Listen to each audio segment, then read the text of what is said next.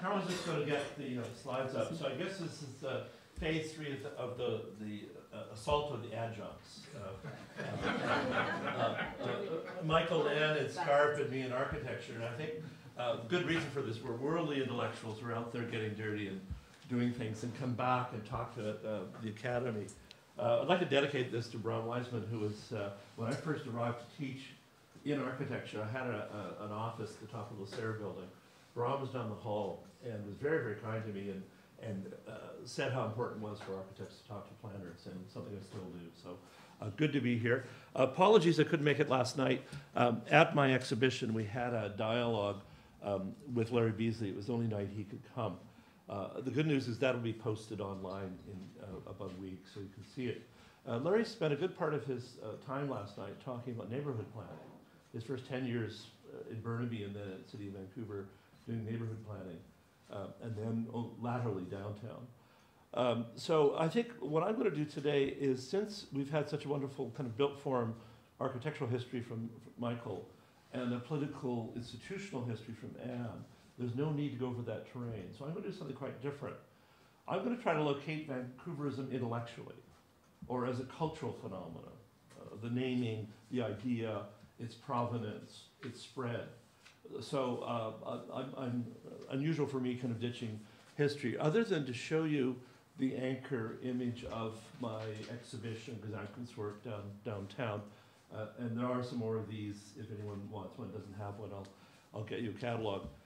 This is the anchor image, and 1955, and the product of a citizens planning initiative, amazingly. The Community Arts Council of Vancouver was a kind of a fairly old-fashioned pro-arts, pro-civic body. A lot of very strong, powerful, well-educated women from Shaughnessy and West Side who took great sense of stewardship over the city. And they engaged the young UBC professor, Arthur Erickson, and his new partner, Jeff Massey, to do a little plan, independent of the planning process, independent of what was happening at City Hall. And they produced a report on the future of downtown Vancouver in 1955, 56. And it's a lot of it's planning and bridges and parking and the usual thing. On the side, Arthur walked over the Broad Street Bridge, took a few visual notes, went back to the studio and roughed up this drawing, which for me is intellectually the beginning of what becomes Vancouverism, not named that yet. This is Kitts Point, 1955, before the Mayor Phillips project on that site. So you have a soaring residential tower on a podium base. The bridge here is a bridge that was to link Point Grey with West Vancouver, part of their plan that, of course, never got built. And then here's Arthur's vision of the West End, soaring 50 and 60-story high, and I asked him about it. They were residential buildings, quality of life, decks facing west and south, etc. All on a continuous urban podium of mixed retail, housing, and office. And I asked Arthur, for example, that. I said, "Oh, Arthur, is that just a smudge?" No, he says, "No, that's a green roof." 1955. There wasn't a green roof in Denmark in 1955. Typical Arthur, the drawing was went missing. This little portion of it was blown up. You see where it's been photographed for PMT, and it was run in his first book, and then his office in Laurel Street had a large reproduction of it. When I, like other architecture students, came in to get a job, we saw this, and I thought it was a Baghdad hotel. I had no idea it was his vision for downtown Vancouver. So it is a kind of palimpsest of many of the ideas. So we have a residential tower on continuous urban podium, green roofs, high densification, a lot of the principles that later become public policy and experimented with in a kind of protean form here. Now, the name Vancouverism, we're Canadians. We would never be so self-promotional to come up with a name like that. Vancouverism was, of course, invented by American planners and architects. As far as the first online reference you can get to it is about 2002, 2003. But I think late 90s into around 2000, we were getting a lot of visitors. Larry was around the world speaking, said a lot of visitors coming back. And our American guests would be impressed with what they saw, with good reason. And it was first a verb. They would go back to their city councils, to their managers of planning, the development community, and say, let's Vancouverize our downtown. And by this they meant, let's increase residential densities, but to do so with public amenity. So I think in a lot of ways, the operational definition of Vancouverism was pretty accurate from the beginning. It evolved from I's, the verb, into the ideology, ism. And certainly it was global by 2003, 2004. I was asked by Canada House in London to do an exhibition in the pre-Olympic period. So by 2006, when I was planning my exhibition on Vancouver City Building, there was really no other choice for the name of that exhibition but Vancouverism. And I used the subtitle, Architecture Builds the City. So I had a reproduction, the bad reproduction you saw. There's a better one in the books you've handed out. You've got a nice illustration of this. This is the version of the exhibition which was installed at Woodward's. And it was really quite wonderful to have a show documenting city building and the idea of Vancouverism in an example of the philosophy in action. So the building itself became some of the, if you want, the content of it. And I think we don't need to go through this, but I'm just going to talk a little bit about the naming, the definition. New York Times had a very good operational definition in a reportage about the city of 2005. So a few sticklers are, the dictionary makers will probably use this as operating invention. But Vancouverism is characterized by tall but widely spaced, slender towers interspersed with low-rise buildings, public spaces, small parks, and pedestrian-friendly streetscapes and facades to minimize the impact of a high-density population. Not bad for journalism, not bad for a one-sentence definition. My exhibition, translated in French, we showed it in Paris, and it was inaugurated in London. So we're very much in the train of kind of cultural icons, names, et cetera.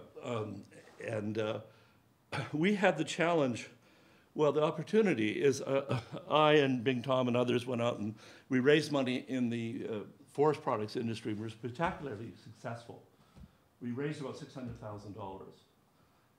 And so we knew that we had Trafalgar Square in London and a lot of wood, a lot of good brain power. How do we represent visually Vancouverism? Now, we weren't going to build tower and podia around Trafalgar Square. It didn't make sense. And we were also more interested in a broader definition, pushing Vancouverism to include other nodes or modes of building. So one of Bing's students had invented this idea of taking cedar blocks, shaped female one end, male the other, curved, drilled with holes through. You string cables through like pearls on a necklace, and then you post tension, you tighten them, and it becomes a rigid serpentine of cedar. So with this as the kind of basis, we piled up serpentine. We had really tight design control. We could not exceed the wrought iron fence, and we could not touch the grade 2 star listed former men's club by the same architect of the British Museum. So we couldn't touch the building. So the serpentines were meant to be a self-supporting system. And there it is going up between the fence and the building, self-supporting. All of Trafalgar Square smelled of cedar, and there was a wonderful kind of branding association there. And there it is, St. Martin's in the Field, the National Gallery, and the structure there. So, you know, sometimes the powers of icon is to be non-representational. We want to represent the spirit of the city, the kind of ideas and the ferment and the innovation. And I'm very, very interested in wood as sustainable building material, et cetera. So we had a green agenda there. The system has since gone on to be used in various buildings, including Bing's own theater in Washington, D.C. So the branding, the naming, something alluded to in not this panel, but the previous one, is something here: green capital, world's greenest cities, et cetera. We're a young city struggling with self-invention. naming who we are, what are we all about. Very, very important process here. Calgary, other young cities go through this. So I think we're on a kind of cultural matrix of self-definition. This was an exhibition at the Vancouver Art Gallery 3 years ago called We Vancouver. If you go to the website, it's still a very, very interesting document of thinking out loud about the city. I wrote a manifesto called Hybrid City, which came up earlier today. A 600-word manifesto for what this city is about: hybrid of Asia and North America, hybrid construction, hybrid diet, etc. I think it's one of the operative ideas. So what I'm getting at is that there are a series of underlying stratas of ideas that shape the city. And I just want to make a point now that we're a very strange city economically, as you well know. Very few head offices, very little conventional manufacturing. This is a characteristic of the other portal cities, Dubai, Panama, etc. You go through them, they all have the same characteristics. Real estate is the largest industry, followed by education. No manufacturing, no head offices. Occupy movement, a wonderful example, something invented in Vancouver that took over New York, kind of reverse colonialism. So Callie Lassen and the people at Adbusters coming up with the trope.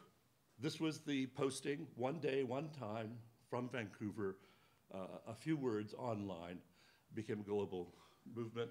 And there you have the profound political analysis of some of the protesters there. This is a great shot of that.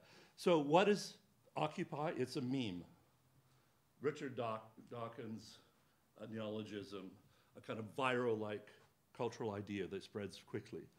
So frankly, Occupy is a meme.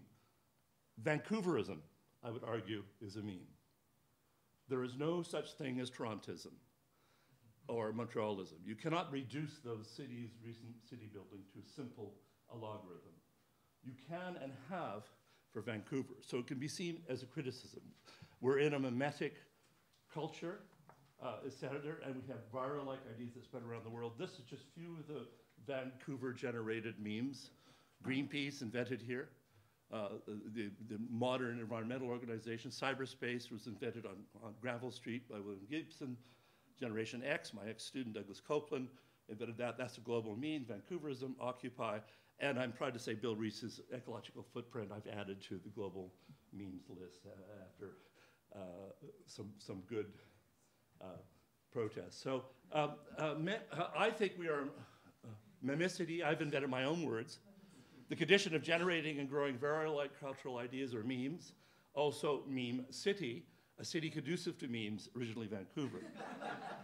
So that's my cultural location of Vancouverism as an idea in the broader culture. Thank you very much.